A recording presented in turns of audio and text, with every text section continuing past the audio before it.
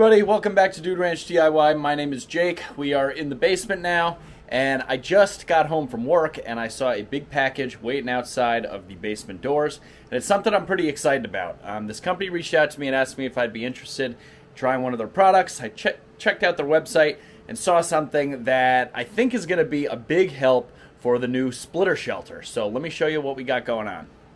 So as you can see here, this is a solar LED street light, they call it, and there's a picture of it. This is the company that's on the box, although that's not the company that I was corresponding with via email. Let's open this thing up and see what it's going to take to get mounted up. So from the website, it looked like it was pretty darn bright, but I mean, it looks pretty simple. Like, here's a mounting post, maybe like a bracket. I think this is, yeah, that's the light itself, and solar panel down there, remote control switch. Here is the instruction manual. So I'm going, 24-month warranty. That's nice. I don't know what series this is. It says that there's a couple different series. It looks like 4 different series with 4 different lumen outputs. Okay, so right there on the side of the box, this is the 2500 lumen output. So this must be the HC 2500. So I'm going to look through this book very quickly, because who really needs instructions, and figure out how to mount this thing up and bring out the tools that we need, and hopefully we can get this thing mounted up on the new splitter shelter. Okay guys, so upon some further investigation and opening up the package, this bag was completely open and all of the hardware was just out. I found this screw, which I believe goes in this hole right here. It looks to match all these other screws. So I think essentially the only thing I need to do outside is really mount this thing to the shelter, which I got these big lag bolts out of my toolbox. I just had those. It did not come with them. But that's how I'm going to mount it to the structure. But I think I'm going to assemble this whole light just in here. I think it'll just be easier because I have all the tools and stuff that I need right over there in my toolbox, and then we can take it outside and do final assembly and installation on the shelter itself. So I'm going to go ahead and get this thing put together, and then we'll check back in once it's assembled.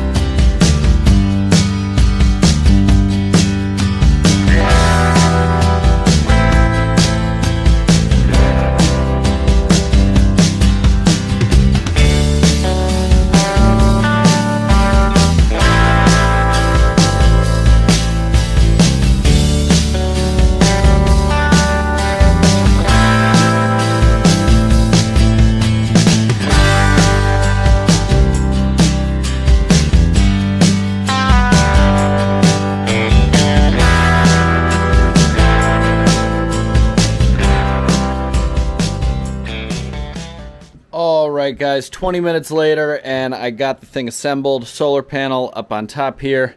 The light is, on the bottom down there. I didn't use the little dinky tools they gave me, but, having some real tools makes it go faster, but nothing crazy. Couple screwdrivers, couple sockets, couple wrenches. So yeah, I think that should just about do it. Now we should be able to go outside and mount this up, and the only thing I didn't do beyond mounting it to the actual shelter is you can see this pivots there, and there's room for 2 more screws dependent on what angle you want to put this thing.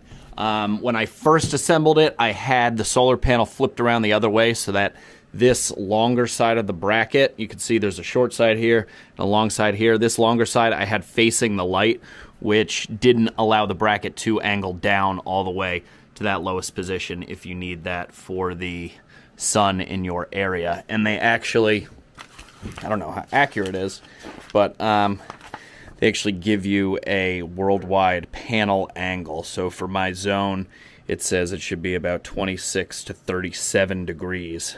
I'm not really sure which angle that would be on this, but we'll figure that out once we get outside.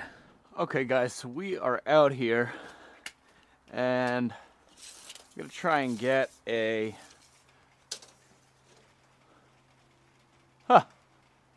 and it just started raining. Well, I'm gonna try and get a rough measure in here. I believe this is, how long is this thing? All right, yes, we're at 18 feet. So 9 foot would be on center. Now, I have the light right here. Oh, I'm not gonna even, might not even need the ladder. So, let's see. 9 foot from roughly there. 7, 8, 9. So, yeah, that looks to be about the middle. So we'll call it at that knot. There's a knot right here. I know you can't see it. Now, to bring the ladder might help. I think that's going to be about it. I think the hardest part here is going to be, oh, see, it just turned on. I think the hardest part here is going to be holding this. See, I don't know. To me, that's kind of weird how it's like angled like that, but I guess that's how it's designed. I'm not really sure. Maybe it has something to do with the sun. All right, this is gonna be,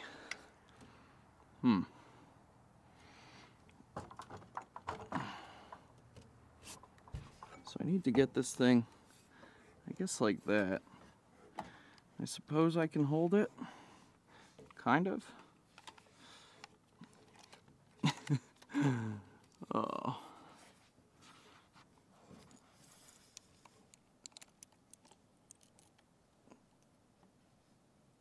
If I don't drop this, I'm gonna be impressed. All right, so we'll call that about center. Let's see if we can get this first one in there.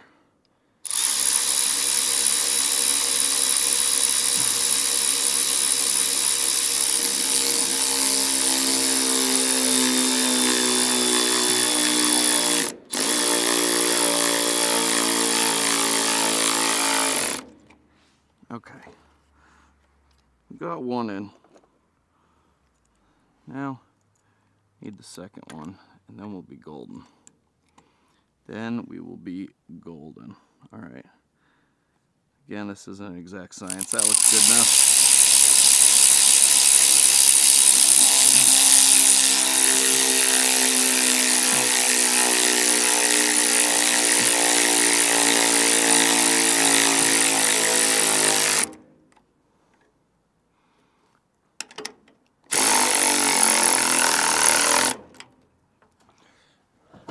Oh, that was one more step than I was anticipating. All right, so those two are on. Now, I can always rotate the light if it's not quite even. So again, I am doing this on my own here, but let's see. I can get this one in.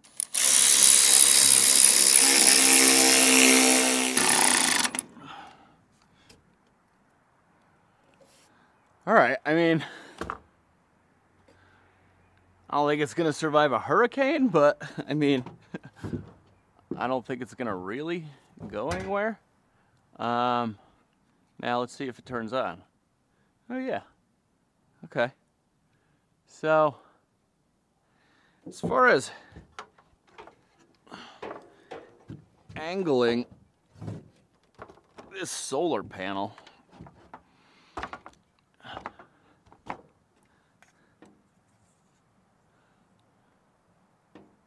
I mean,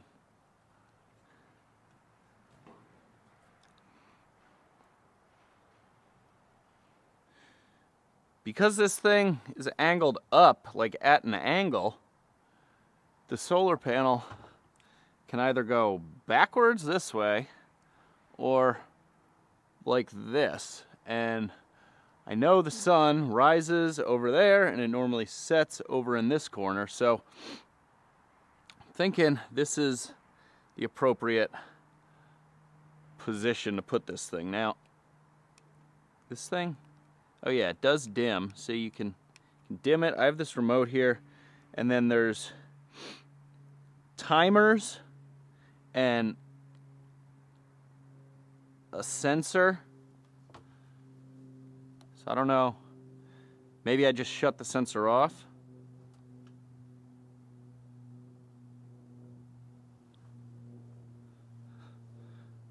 I'm not really sure. But it turns on when I tell it to turn on, and it shuts off when I tell it to shut off. So that's a win in my book. I mean, we'll see how long this thing lasts. But let me get the truck out of here, and we can play around with it as it continues to get more dark. All right, guys, there is the new 2500 lumen 5000K. That's the color intensity Hyperlight solar street light, they call it.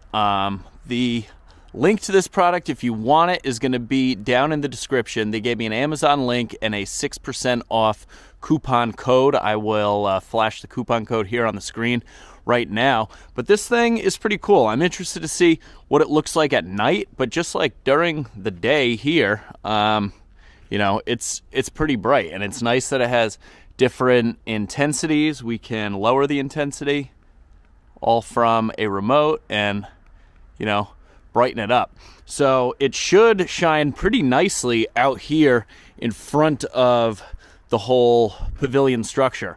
I'm curious to see how much of that light, you know, trickles down underneath the structure. We're going to definitely be moving or getting some new lights for underneath the structure.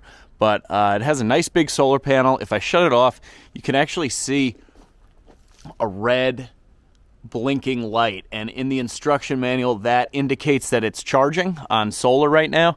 And as you can probably tell, it's lightly drizzling and pretty gray out, and the sun's about to go down. So the fact that it says that it's still charging is pretty good. So we'll see how this thing holds up over time. I just wanted to do a quick video on it because I thought it was pretty cool.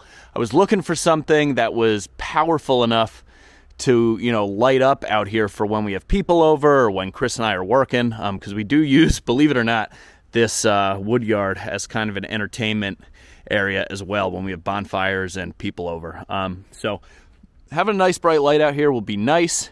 We will check back later once it's dark. I gotta go run a few errands, but by the time I get back, it should be dark, and we can check out and see how bright this thing actually is and where it actually casts its light. I'm pretty curious to see how far out here it's gonna cast its light, and I wanna make sure that I have it on the right settings, because there is a setting where it can go on and off with like the sunlight. Like when the sun goes down, it will automatically come on, and I don't want that to happen, because I don't want just this light on all night, because people will see it from the road, or some of my neighbors might see it, and that could get annoying. I just want it so that I can turn it on and off with the simple remote here, and we'll be able to use it when we need it, and it'll be off when we don't.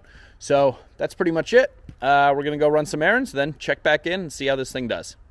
All right, guys, here we are back. It is dark, and this is the Hyperlight. So as you can see, it's pretty darn bright.